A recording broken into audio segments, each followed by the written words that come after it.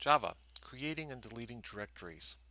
Let's talk about how we create folders or directories in Java. And it's really quite a simple process, basically 2 lines of code. So let me walk you through the steps on that. So our goal for this demonstration here is to create this folder on the C drive. And I do want to point out here that since we're in a string, we have the 2 backslashes, okay? Realizing that the first slash is the escape character, and in order to actually recognize that slash, we need to follow by a slash. So the 2 give us the 1. Okay, and we're storing that into a string variable, and I have this set up as a global variable. Now I like to demonstrate my stuff in here in functions, so I wrote my own little function called IO create directory. Okay, do you have to put it in a function to use these commands? No, you don't. So you can put them anywhere that's appropriate in your program. All right, so let's go up to that. Let's go up to that function up there. So here's my function, and we basically need to do 2 things to use um, the functions or the methods to create a directory. So the first is on this, is we have to define a path. So we're going to actually take the string location, and we're going to use this paths.get, okay, and store it into an XPath, okay. We can call this anything we want. This is your name. You can name that anything you want. But we're defining a path. And the reason why they do that is that we have Windows, we have Linux, okay, and we have some other operating systems out there, okay, and they use different file systems. So the path will allow us to deal with those different file systems in a correct manner. Now once the path is defined, we simply come down here and we use files.createDirectory, and that creates the path. So, or creates the folder. So here's the XPath that we defined up here, okay, and we're using that right there. Okay, files create directory. That's it.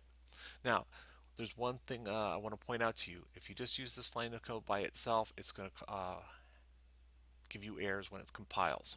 Reason for that is Java requires it to be wrapped in a try and catch statement. So you must wrap that in a try and catch. That way, if for some reason it fails, you're not going to crash the program. Now you may be asking, hey, is there a way to check to see if that file exists without actually trying to create the directory? And yes, there is. So basically what we can do is this. We can set up a Boolean value, a Boolean variable.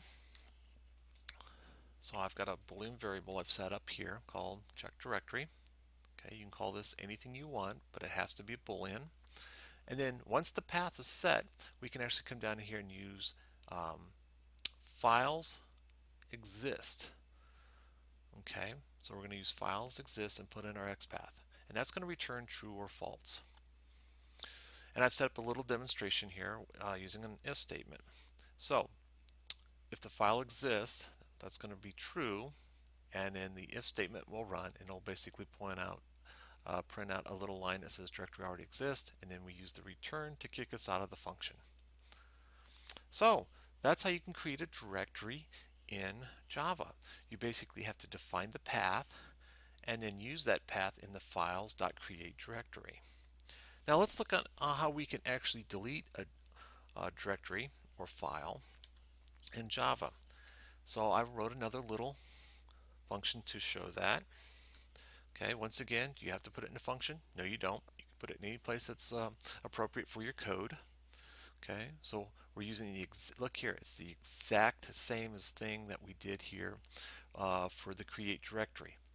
I'm defining it in its own variable here called XPath. So this is the path. This is what we're going to call it. Okay, but this is the exact same thing that we saw in create directory. And then once we have the path, we simply come down here and use files.delete XPath, and that will delete our folder or file. Once again, Java requires it to be wrapped in a try and catch statement. So that way, if you have any errors on that, it will not crash the program. I do want to point one thing out here. If you are going to delete a folder, in order to use this command here, that folder, it must be empty. Okay, so if you're going to use that to delete a folder, okay, that folder must be empty. Okay, So that's how you can create and delete folders in Java.